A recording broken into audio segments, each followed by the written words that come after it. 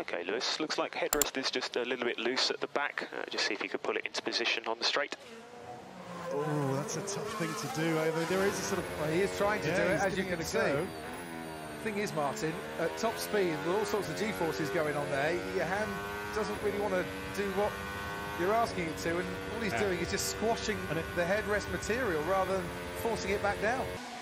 I don't think it's possible for Lewis to reconnect that. Here we go. Okay, Lewis, you've got a box next lap. You've got to box next lap. We need to fix this headrest.